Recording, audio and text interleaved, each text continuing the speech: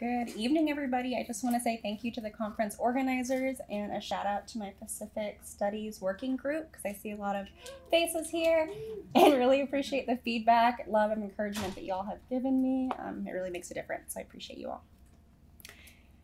My name's Olivia Quintanilla, and thank you so much for staying all day to listen to us.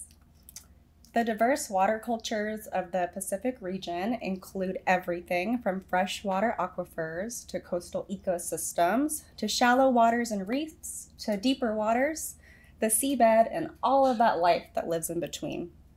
Pacific Islanders have long fought for the things that matter to us most, like water and reciprocal relationships with our natural resources and environment. Indigenous Pacific Islanders' relationship with the sea has notably been recalibrated by colonialism, capitalism, and militarism, and sea level rise is just one consequence of these systems. In similar ways that Hawaiian Islands, the Marianas, and the Marshall Islands and waters have all been targeted for exploitation and military occupation, our coral reefs and seafloor ecosystems have also always been targeted. Volcanic eruptions millions of years ago formed the southern and northern parts of Guahan, part of the Northern Marianas Island chain. And once that volcanic activity stopped, coral reefs grew in shallow waters around the volcanic peaks. Gradually, the corals and other hard-bodied marine organisms deposited calcium carbonate skeletons along with other things, which accumulated, extending the reefs around the island. Cycles of reef building and uplifting formed the northern plateau of Guahan, as well as the high cliffs on the eastern coast. Reef history and cultural dynamics of coral reefs are often obscured by the interesting dichotomy in which coral reefs are produced as this exotic destination, and the figure of the reef is simultaneously produced as an exploitable ecosystem, but not marked for protection. Now and always, we can't talk about Pacific vulnerabilities without talking about coral reefs. And we especially can't talk about Pacific resiliency without talking about coral reef. And we can easily lose scope of how our organisms and ecosystems are very much interconnected. I want to highlight today how Pacific Islanders are centering their own interventions by rewriting narratives of environmental impact through a lens of coral in the deep sea that pivots on resiliency and regeneration across time and space. Past and current military plans for the island of Guahan, my ancestral homeland, have included dredging, drilling, and destroying live and limestone reef. And what I learned from my friend Elizabeth is that really effectively destroys living archives of evolutionary history and data of the reef that scientists can use today and planners can use today to plan for our changing climate and our conditions. So not giving up hope, but we can use that data if it's not destroyed. The U.S. Department of Defense is currently acting on construction plans of a live firing range in the sacred place of Lutexan, which will further deforest the jungle, contaminate water sources, destroy cultural artifacts, destroy 1,000 acres of limestone forest, habitat for numerous endangered species, and poison the land. So today I'll be taking you through two examples, one in Guahan and Papua New Guinea, to give you some clarity of where we're at.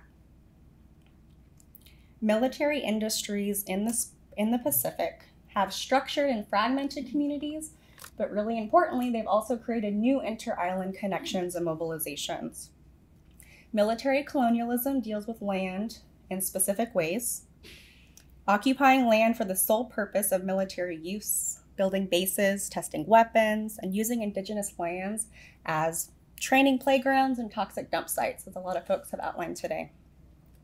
This logic has made it possible for the dredging of whole and healthy coral reef to make hard land for military complexes, aircraft runways, and naval passages. We also use coral reef to scan for signs of the future. So like Pacific people, coral has the ability to span multiple environments in different spaces to thrive, and importantly, to recover, even in the most harsh and violent conditions, even when the odds are against them. In response to such grim coral reef forecasts, from bleaching, acidification, overfishing, dredging, and land-based pollution, to name a few, there has also been an increase in coral reefs as one of the frames and organizing principles in which Pacific Islanders engage self-determination, demilitarization, and environmental issues. They increasingly cite past and ongoing damage to coral, as well as projected calculations from the scientific community of anticipated harm and societal impact. I employed the term coral reef climate justice as a frame to historicize and theorize coral reef change, related advocacy and action on behalf of coral reefs as an ethical, political, and social justice issue with direct consequences that greatly impact our planetary functioning. And I think that specificity is important.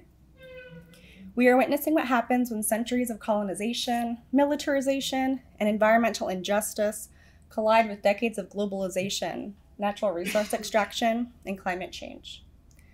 So increasingly high-level climate policy narratives attempt to legitimize problematic colonial and military interventions, and they undermine ongoing fights for Indigenous Pacific Island struggles for self-determination, sovereignty, and redress for decades of environmental injustice already. Today, I want to bring our attention to one of the ways that Indigenous critiques and visions for the future manifest. My own research focuses on Indigenous Pacific Islanders, analysis, and legal challenges to environmental impact statements, or EIS as I might refer to today, and their use or disuse by the United States military. Environmental assessments in any shape or form are important sites for the study of the intersection of class, law, culture, society, ideology, empire, and so much more. In Guahan, our communities are fighting the continual displacement of Indigenous peoples from ancestral lands and the contamination of water, and environmental impact assessments have been a critical site in their struggle. So this chart is just giving you a general flow of how environmental impact statement processes work. And there's also usually an online public comment process, which is very interesting to read, and I'll talk about more in my dissertation. And so in Guahan, we're about in the draft stage in public review. The toxic blend of military agenda mixed with climate and environmental policy in Guahan continues to situate Indigenous Chamorros as second-class citizens. These realities can all be tied to the lack of political leverage we have in our status as an unincorporated territory of the US as a colony. In many ways, Chamorros are using speculative design to assert Indigenous futures and sustainable environmental planning into policy, making critiques to the environmental assessments as their assertion of what they want and their vision of the future.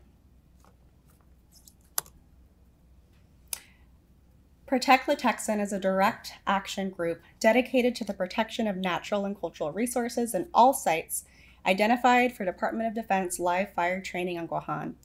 They argue the construction constitutes an environmental injustice to the Indigenous people of Guahan and further disempowers Native communities through militarization and contamination of Native lands. One of the areas they aim to protect is Lutexan, which means to stir or the stirring place, and is probably in reference to the stirring or churning waters nearby. Lutexan is an archaeologically important and sacred area that contains an abundance of cultural resources, including ladystones, water wells, limestone mortars, cave drawings, potteries, and shell artifacts. Our Indigenous peoples verse themselves in military language, colonial tactics, and environmental policy in order to challenge and rewrite narratives that are presented in environmental impact statements that attempt to ignore and erase true environmental impact and the interconnected nature of our ecosystems in order to push through development plans, no matter the cost. For Lutexan in particular, community groups have used aerial footage and the Department of Defense's own maps to prove they are continuing to clear land, despite agreed upon pauses in construction.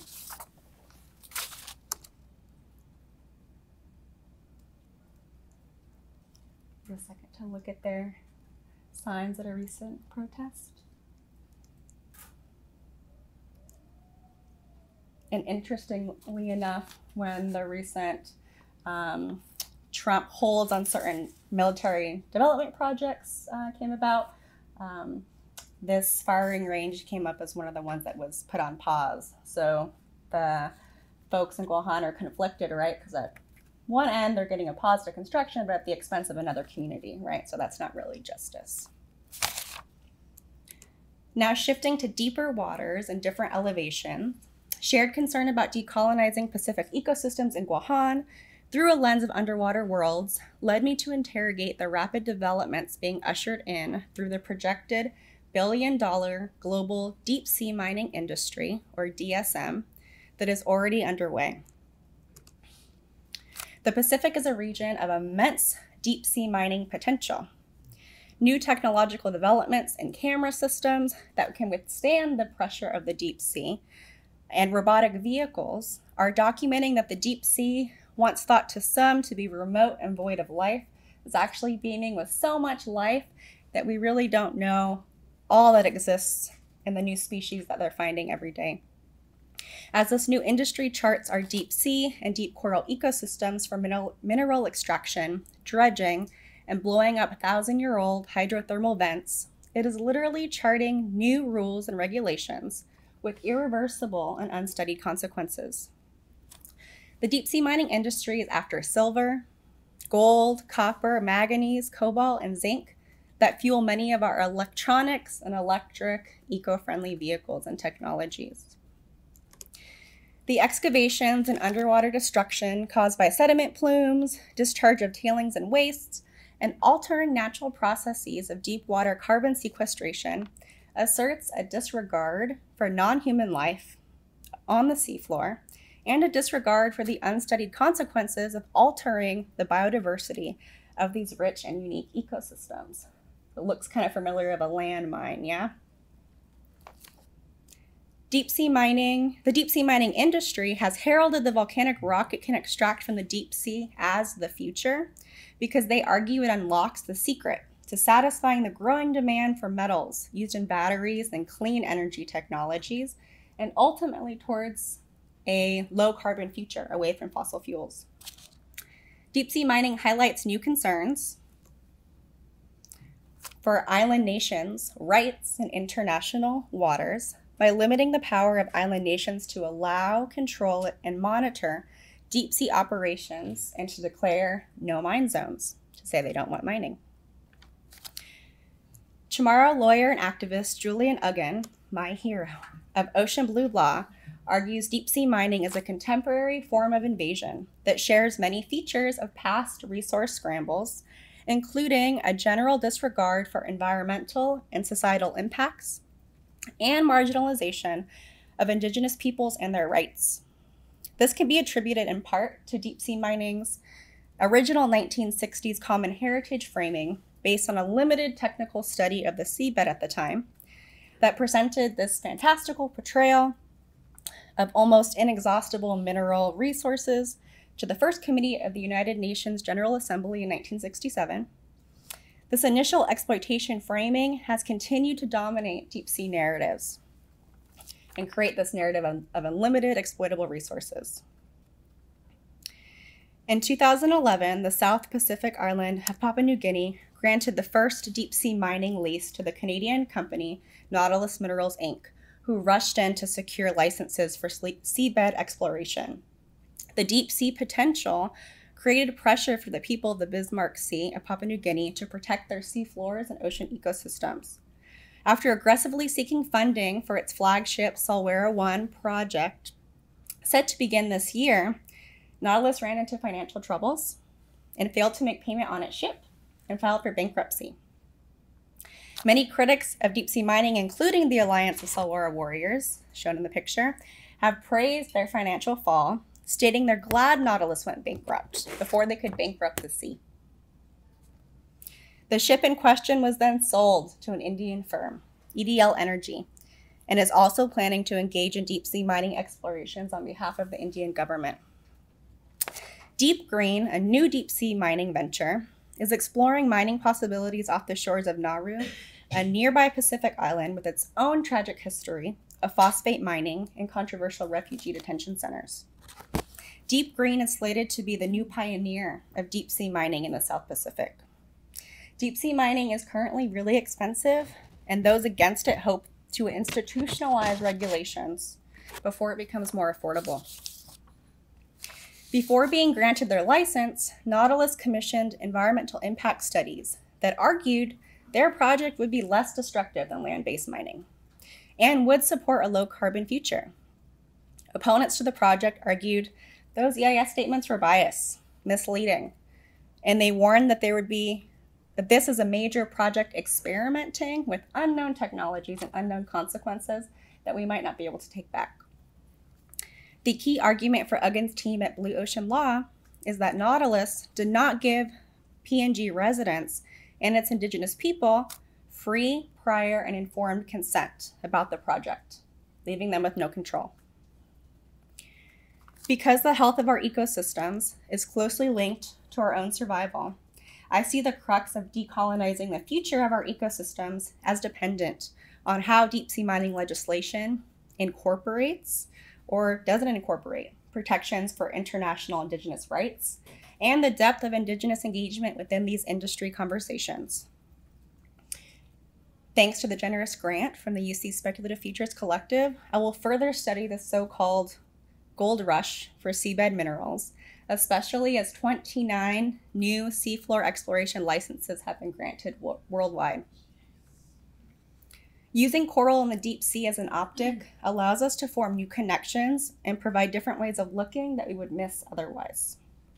This frame recognizes nature and Pacific people's capacity for regeneration under the right circumstances. And in closing, as a provocation, what past and future modes of resistance might emerge if we understand our struggles and our futures as being connected by coral? How does coral remember, resist, and regenerate alongside legacies of colonialism, militarism, and increasing energy demands? How do Pacific connections look and feel different if we can understand our stories and inter-island connections through coral and the deep sea? Thank you.